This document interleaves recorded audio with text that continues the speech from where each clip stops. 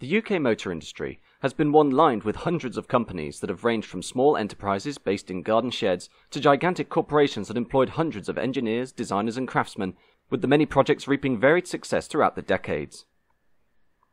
Among these many motoring tales, one example appeared in the unlikely location of South Wales, where a local butcher took it upon himself to form his own car company, and while this venture was short-lived, the resulting models have found a niche in the annals of Britain's automotive heritage as among the most stylistic, this fondly remembered machine being the mighty Gilbern.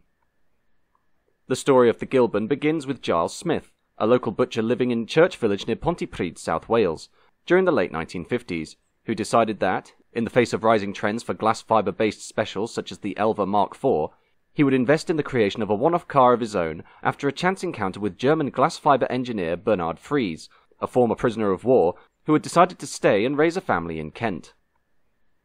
Fries, who had been working for a glass fibre special producer building a model called the Martin, initially was hesitant to help Giles create his own car based on any of the specials currently on the market, and after some discussion, the pair chose to design their own model from scratch, with local amateur racing driver, Peter Cottrell, being asked to inspect the machine once it neared completion.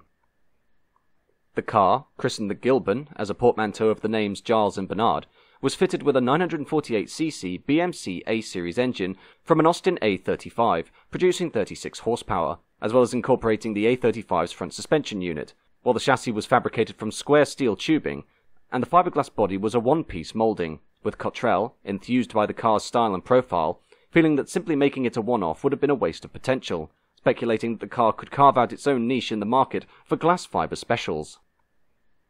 Production of the first unit was undertaken behind Giles's butcher shop in Church Village, and first test runs were undertaken by Cottrell in May 1960 at Landau Airfield, with Autosport magazine giving the car a favourable review, while construction of the initial models, now known as the Gilbern GT, would be done through the sale of a basic kit, including the body and chassis, while the owner would source the necessary mechanical parts, but this idea fared poorly, and thus later Gilberns would be sold with all new parts, meaning that the company had to purchase engines and gearboxes from local dealers and garages due to the quantities being so small that they couldn't obtain trade discounts.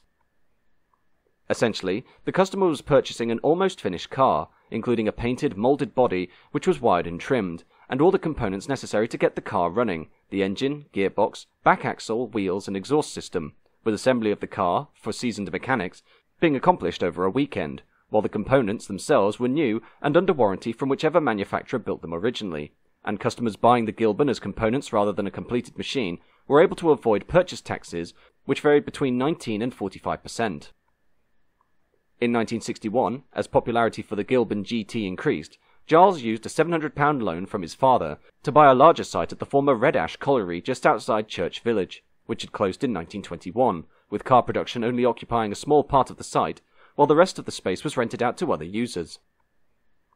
The construction rate for Gilbern cars proceeded at 1 unit per month, each machine manufactured by a workforce of 5 people, including Giles and Bernard, while modifications to the GT design were implemented over time, starting with the fitting of wire wheels and a trailing arm suspension unit at the rear, before introducing a 1.6-litre power unit from the MGA, which gave the car a 0-60 time of 13.8 seconds, a top speed of 94 miles an hour, and a fuel consumption of 35 miles per gallon. This new model, the Gilbern GT 1800, costing £978 with taxes, or £22,200 in 2021. As Gilbern's reputation continued to grow, by 1965 the company employed 20 staff with a production rate of 1 car per week, and during that year, 3 left-hand drive cars were exported to the United States, followed in 1966 by the company's second model to replace the original GT, the Gilbern Genie, a much larger 2x2 Grand Tourer, fitted with either a 2.5 or 3-litre Ford Essex V6 from the Ford Zephyr, while early models used mechanics based on the MGB with Austin Healey 3000 rear axles. Although Ford had offered to provide Gilbern with early versions of their new Essex Ford V4 and V6 engines, the V4 units, fitted to the last of the original GTs, were severely underpowered and of poor design when compared to the larger V6, and thus the final GT 800 models, which continued in production alongside the Genie until 1967, were fitted with earlier MGB power plants, much of the reason behind Gilbern not wanting to provide 2 models simultaneously being due to the company only making a marginal profit, dissuading any attempts to expand production. In a bid to secure its future financially, the Gilbern company was acquired by Ace Capital Holdings, a manufacturer of slot machines, which held a number of going concerns, with Giles and Bernard remaining at the helm of the firm for one more year, after which their partnership ended when Giles left the company, followed shortly thereafter by Bernard, leaving the management of the company in the hands of Michael Leather.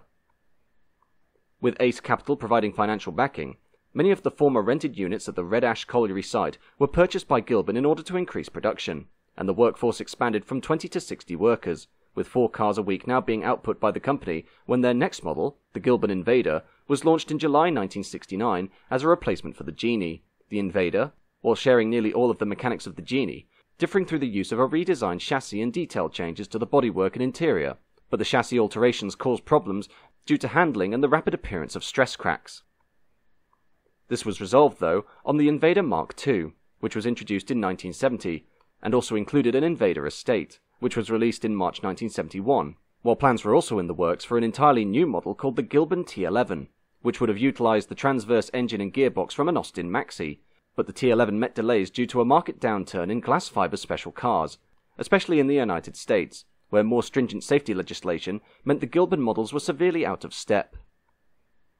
Eventually, the low-slung sports car would be unveiled in June 1972, making its debut in September of the same year after several technical problems had to be rectified, with the majority of components for the car, including the suspension, coming from the Mark III Ford Cortina, while still retaining the 1.4-litre E-Series inline-4 engine from the Austin Maxi as per the original proposal. In a drastic change from the original design ethos of Gilbern, the T11 would be sold as a complete car, as the advent of value-added tax, or VAT, in the UK from 1973 meant that purchase taxes no longer applied, and thus the savings made by selling cars as components rather than fully assembled machines became invalid, with Gilbern planning to market the T11 at a price similar to the Jaguar XJ6 or BMW 2002, while also making a serious effort to produce export models in left-hand drive, employing a dealer based in the Netherlands as sales agent for the car's European output. Sadly, Gilbern's promising future was cut short when the firm entered into sustained losses, supported solely by the financial aid from Ace Capital, and eventually, after accruing debts of £90,000, Ace sold the firm to manager Michael Leather for a derisory sum of £1 in July 1972, who promptly hired external consultants to help improve quality control, work practices and productivity. To break even, though, meant the firm had to build at least 4 cars per week, a demanding workload that often saw employees coming in on weekends or running overtime, and while the previous £90,000 debt of the Gilbern company had been paid off upon Ace Capital's withdrawal the previous year, by July 1973, the firm had amassed another debt of £90,000, and thus the company was put into receivership. In September 1973, Anthony M. Peters joined the company as a potential investor, proposing cash injections of £750,000 over the next 5-year period to keep production going, but in the wake of the oil crisis which struck just over a month later, together with problems finding investors, a somewhat lax 3-day working week, and the overall expansion of the firm under Ace Capital's tenure having outstripped the limited profit margins of the small company, Gilbern spiraled into financial ruin, and in March 1974, the last cars rolled off the production line. Following the end of Gilbern, many incomplete body shells remained and were sold off at bankruptcy auction to various customers, and while talk circulated of reviving the company as late as 1979, the most that was achieved in bringing back the firm was the completion of the final cars over the following decades by private individuals, including the restoration of the unique T11 prototype and the completion of the sole Gilbern Invader long-wheelbase saloon in 2012. For Gilbern, the firm, as arguably the only mass-production car builder to come out of Wales, was similar to the likes of Reliant in Tamworth, wherein a small company created by 1 or 2 individuals provided machines that answered the call for an unexpected market, and thus saw major success for a brief few years. Sadly, despite the promise of the company during the mid-1960s, the era for glass fibre specials was a fleeting one, and with the move away from such cars by the turn of the new decade, Gilbern's death was hanging in the air, but during its short tenure, the Welsh builder was able to make a name for itself among a sea of other British car firms, one that still strikes a chord with enthusiasts to this day.